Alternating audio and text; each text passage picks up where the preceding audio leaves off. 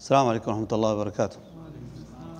الحمد لله رب العالمين صلى الله وسلم وبارك على نبينا محمد وعلى آله وصحبه وسلم تسليما كثيرا ثم أما بعد. May Allah protect you all from الزنا يا رب العالمين. الصغير منه والكبير, the major and the minor يا رب العالمين. Imam al-Nawawi rahimahullah ta'ala speaks about one of those prohibited actions, and he now dedicates this chapter for غض البصر, guarding the eyes and the sight from watching and seeing that which is not permissible or haram. And he began by defining what is considered zina.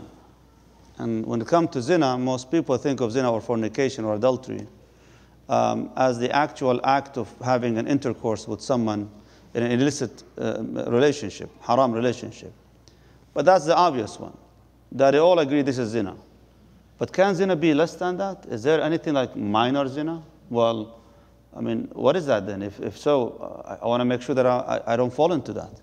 And that's what Imam al-Nawawi rahimahullah dedicated this chapter and this hadith. At the beginning of the chapter, he started by a few ayat. قال الله تعالى قل للمؤمنين يغضوا من أبصارهم. He says, tell the believing men to lower their gaze, means from watching that which is forbidden for them. And he also, in the continuation of the ayah, later on Allah subhanahu wa ta'ala also told the believing women, وَقُلْ لِلْمُؤْمِنَاتِ يَغْضُضْنَ مِنْ أَبْصَارِهِنْ, and tell the believing women that they guard their sights and their eyes, that they don't look at what Allah made haram for them. وَقَالْ إِنَّ السَّمْعَ وَالْبَصَرَ وَالْفُؤَادَ كُلُّ أُولَٰئِكَ كَانَ عَنْهُ مَسْئُولًا. Verily the hearing and the sight and the heart of each of those ones will be questioned by Allah Azza wa Jal. This ayah, subhanAllah, can be really scary. If you think about that, everything you see, everything you listen to, everything that scratches into your heart, that you desire, you're going to be asked about this. Alhamdulillah, Allah Azza wa Jal forgave us what scratches in the heart, right? Unless you act upon it.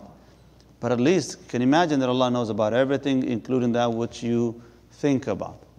That's very scary, really. And Allah says that you're going to be questioned about what you see and what you hear. وقال تعالى يعلم خائنة الأعين وما تخفي الصدور. And Allah subhanahu wa ta'ala knows the fraud of the eyes and all that the breast conceal.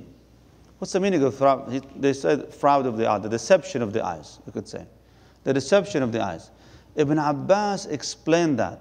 He says, خائنة الأعين, the deception of the eyes, is the man sitting with his friends in a gathering and something haram, they see some sight that they should not be looking at. And he pretends that he's not looking or watching. And the moment his friend's eyes go away from him, he sneaks a peek. That's what's called khanat al-a'yun. In nowadays, for example, you'll be watching something on TV, and then there is something wrong on TV that you should not be looking at, right? Khanat al-a'yun is when you look at the door. When you look at the door, and then you continue watching. Why did you look at the door for? Because you want to see if anyone comes through the door. You don't want people to see you doing that. That is khanat al-a'yun. The deception, you're fooling yourself basically. Like you're pretending that nothing is going on, but there is. So Allah subhanahu wa ta'ala is warning us against this. Like you're going to be asked about that. وَقَالْ إِنَّ رَبَّكَ لَبِالْمِرْصَادِ. Allah subhanahu wa ta'ala says, verily your Lord is ever watchful over them. So if Allah is watching over them, what does that mean? He sees everything that they see. And then he brought this hadith 16:22. قال وعن أبي هريرة رضي الله عنه عن النبي صلى الله عليه وسلم أنه قال كتب على ابن آدم نصيبه من الزنا مدرك ذلك لا محالة. The Messenger of Allah says over here, Allah has written the very portion of zina which a man means human being, will indulge in. There will be no escape from it. What does that mean? Like if you look at zina again in the definition of zina, we think of it as just the actual act of fornication and adultery. But here the Prophet is breaking it down. Not the act itself, even what could lead to the act will also count as part of a zina. So he said, sallallahu alaihi wasallam, قال العينان زناهما النظر. The eyes, they commit zina through what? Through lustful sight, watching, looking. قال والأذنان زناهما الاستماع. And the ears also commit zina by listening. What kind of thing they listen to? anything that leads to provoke that shahwa. And frankly, most of these songs today, a'udhu billah, you can't even listen to it. There's nothing decent in there. And all provoke that shahwa. That's part of the zina as well. وَاللِّسَانُ زِنَاهُ الْكَلَامِ. And the tongue even also commits zina, but of course with those words that also would entail the provocation of fahisha or zina, and also the desire. وَالْيَدُ زِنَاهَا الْبَطْشِ. And the hand also commits the zina through that lustful grip. وَالرِّجْلُ زِنَاهَا الْخُطَى. And the legs and the foot, your feet, will also commit zina. And that's by walking to the place where these things happen. قَالَ وَالْقَلْبُ يَهْوَى وَيَتَمَنَّى. And the heart yearns and desires. Like the heart is just like, why is this haram, ya akhi? Why can't this be halal? You know, shaitan is clever, right? When put you in the situation like this, it's like, oh man. And you know, just, why is it so haram? Why can't this be halal? That now what your heart is communicating with you, like you desire the haram to be allowed. أعوذ بالله من الشيطان الرجيم. قال صلى الله عليه وسلم ويصدق ذلك الفرج أو يكذبه. And then he said صلى الله عليه وسلم, and the private part would approve all of that or disapprove. The ulama, they said, means one of two things. Approve or disapprove by feeling the shahwa there. Like the stimulation becomes an action. So you could feel it there that, you know what, your body is responding to the lustful sight, a lustful look. Your body is responding to the lustful, word that you're hearing and you're listening to, or to the action itself. So eventually you can't stop it. Hormones kick in and your body reacts to that, especially in the private area. Or it could be that the person will go ahead and follow these desires and then commits the actual zina. So whether just by the provocation of shahwa that leads to the stimulation, to feeling it in the private part, or the actual that these things, we don't think of them to be serious. Like what I'm doing, I'm just watching videos. Or I'm just, not really serious. I'm just kind of looking through the window or this or that. Thinking it's not that serious, but you never know. The shaitan is very clever, and if this shahwa becomes intense, this is not going to become satisfactory anymore. And people will take the extra step to go even farther.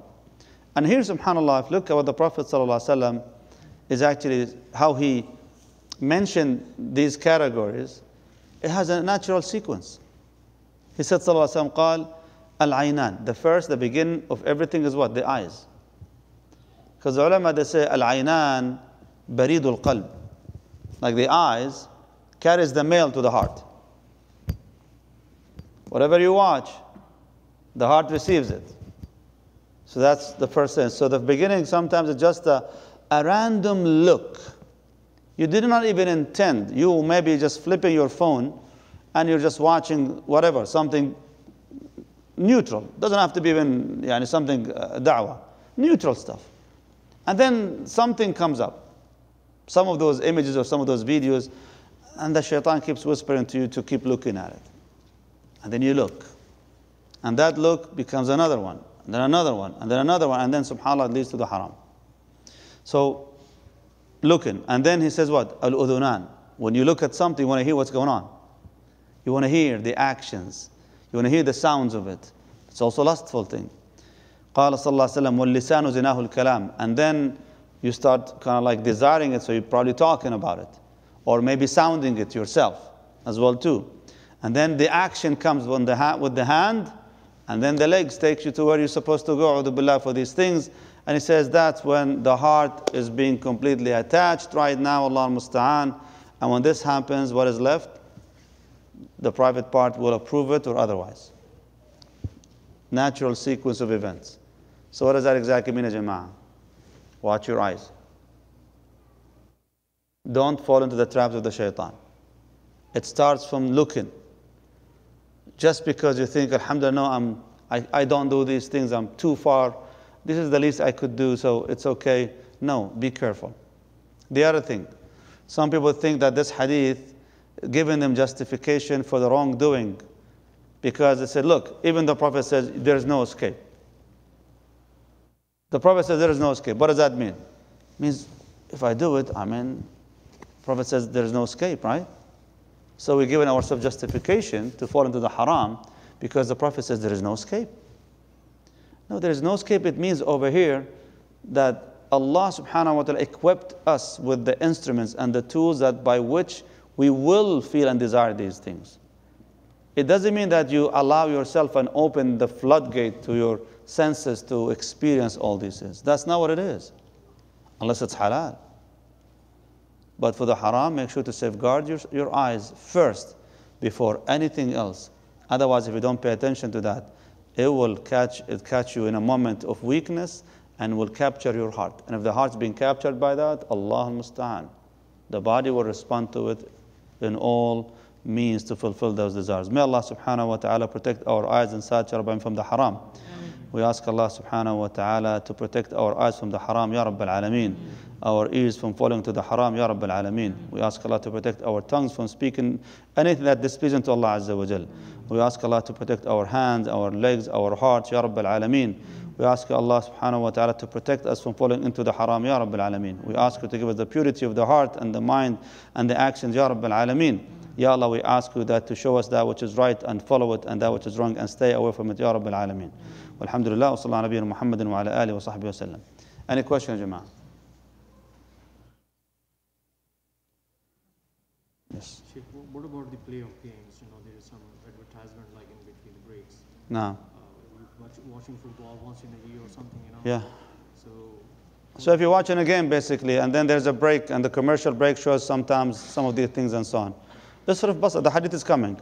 Later on, if you see something wrong, just turn away.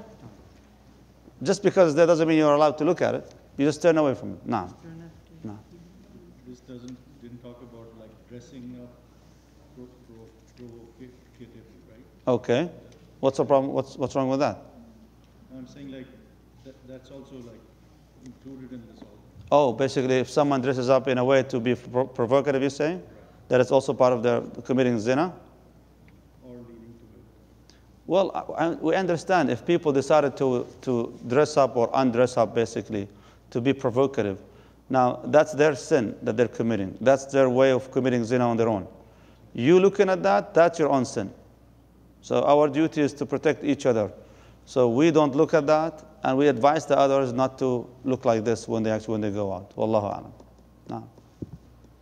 All of those steps you talk about, from the eyes, hands, what are the practical ways to stay away from all? What is the practical way, basically, to protect yourself from falling into this trap of the shaitan? Look, when Allah subhanahu wa ta'ala spoke about the shaitan, He didn't say, وَلَا تَتَّبِعُوا الشَّيْطَانِ. He didn't say, don't follow the shaitan. Instead, He said what? وَلَا تَتَّبِعُوا خُطُوَاتِ الشَّيْطَانِ. Don't follow into the steps of the shaitan. Don't follow the steps. What does that mean? Shaitan is not going to come straight forward telling you, hey, let's commit zina. He's not going to say that. Instead, he's going to say, hey, look at that. Just a look, man. Start with something little. So if you want to safeguard yourself, if you want to save your ears from the haram or your hands and legs from the haram, then start with your eyes. Start with your eyes. Is it going to be easy? No, but it's worth it. It is worth it. Worth it in the dunya and the akhirah. Imam Ibn Qayyim rahimahullah ta'ala, he spoke about Ghadd al-Basar in his book Ad-Da' wa Dawa, like the venom and the serum. And he spoke about how this poison, you can save yourself the trouble if you lower your gaze. And he gave all the benefits you get from lowering your gaze in the dunya. He goes, you'll save yourself the trouble of feeling agonizing about something that you saw and you can't have access to. I mean, all these people online, for instance, what are the chances, a'udhu billah, that someone's going to reach out to them? What are these chances? So therefore, watching these things, you're just agonizing yourself, a'udhu billah, about something that you would never have any access to. So therefore, some of them, you just don't look and you save yourself from these sites. That's just one example of how can you protect yourself, alhamdulillah, in the dunya before the akhirah. So again, it starts with the eyes. Now. سبحانك اللهم وبحمدك أشهد أن لا إله إلا أنت أستغفرك وأتوب إليك. السلام عليكم ورحمة الله وبركاته. May Allah protect you all, Ya Rabbil Alameen, and your loved one, your families.